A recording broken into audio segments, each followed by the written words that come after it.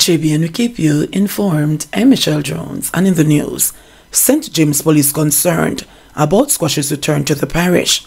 Please remember to subscribe, like, share, leave us a comment, and click the notification bell to receive our daily news items.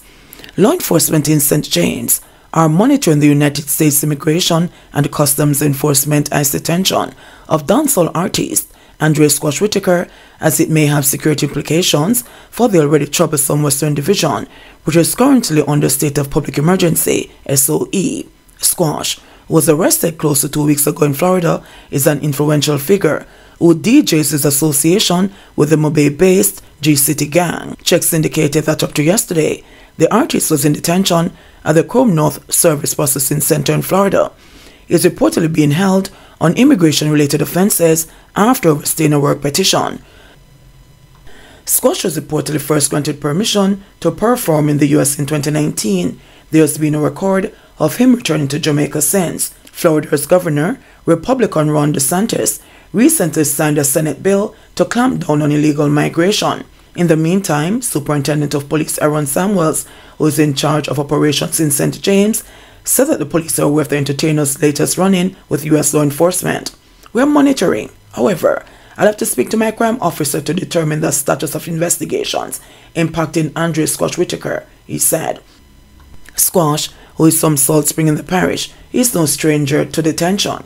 He was detained in August 2018 under St. James SOE. He was held for 5 months without charge before being released in January 2019.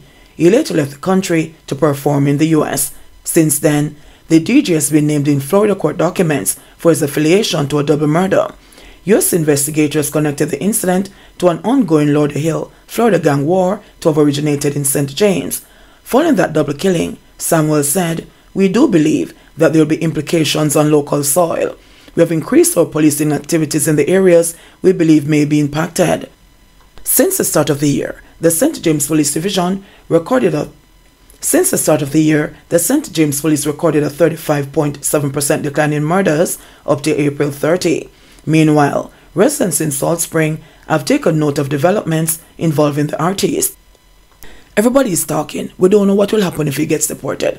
The place is a bit different since it was last year. Everybody remember what happened and is still happening.